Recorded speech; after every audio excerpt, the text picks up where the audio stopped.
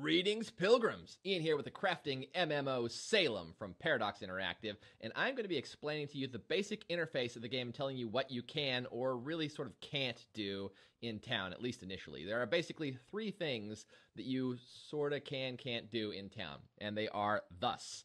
You can right-click on these fellows, and they will offer to guide you out to where you can make a homestead, but you don't have any money, so it's really kind of irrelevant. There's no money to pay them, thus you can't do anything with them.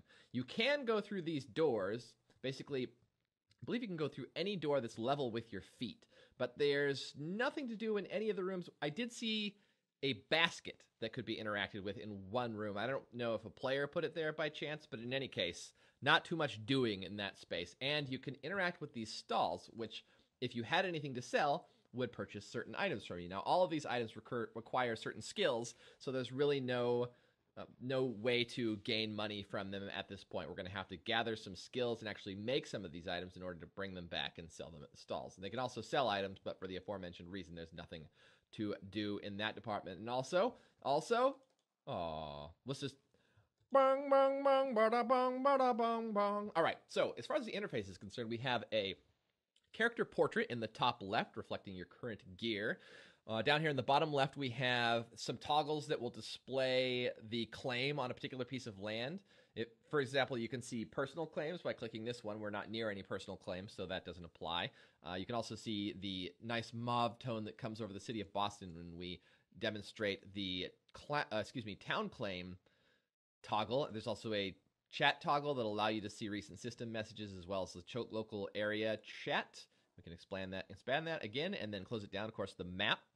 And then we have some quick bars, which I found in the early game are not especially useful. That does change as things go on, but until you have tools and so forth, they don't do you much good. And we also have the inventory tab, equipment, studying, buddy list. Mine is empty. The town controls, which doesn't apply to us because we don't have a relationship with the government of this town. And of course, which I should have turned on long ago, the shadows option, which looks sexy. It's sexy like a beast. So let's take a look at some of these interfaces. We've got the inventory, a 16 slot inventory there. Stuff we're gonna forge is gonna end up in this inventory. We'll be juggling that around a bit. We've got our equipment, which we saw in the first video. And this one's a good one. We got the skills interface here. These are all skill values, and these are all stats that can be increased over time. And these are the degree to which you have filled up basically one of these stats through studying. But it's not quite as simple as all of that. Those stats also go into buying skills in this section of the interface here. So there are going to be these named skills that can be added to your repertoire. That's a little bit hard to say. All right, so what this is indicating is that you're going to need to fill up the frontier and wilderness skill to this point and the hunting and gathering skill to this point before you can buy survival skills. It's the only skill we can buy right now, so that's going to be our main quest once we get out on the road. I'll explain more about studying in a future episode, but for now, let's move on to the rest of the interface. Over here, we have basically some quick controls to get you to different commands that you have available at this time. It's really important to check this every time you add a new skill as well, because stuff appears here. Nobody tells you. It's just there for you to explore. Exciting.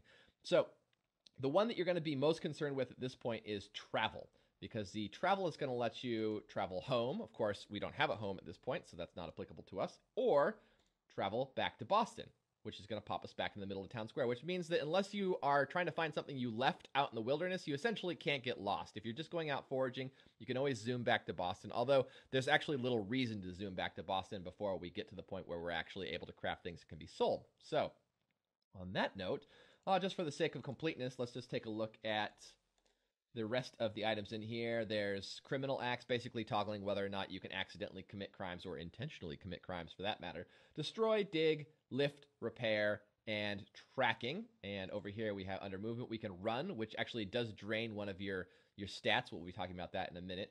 And we have various climbing modes that allow you to prevent your character from falling from great heights, or basically determine how they're going to behave around the edges of cliffs and that sort of thing. So that brings us to our final and most humorous of interfaces, the humors up here. We have blood, which of course is your health.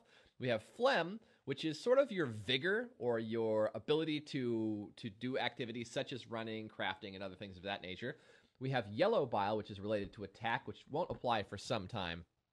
And we have black bile over here, which is used to study and whatnot. So those are the stats. This is the interface. This has been part 2 of the Salem beta tutorial. Sort of think of it as a friendly guide from a dude who has been playing for about 10 minutes longer than you have. All right, until next time, this has been Ian, and in the next episode, I'm going to take you out into the wilderness, and we are going to forage for goodies. I'm going to show you what's important, what's not so important, explain to you the different item types, so I hope to see you there. Cheers.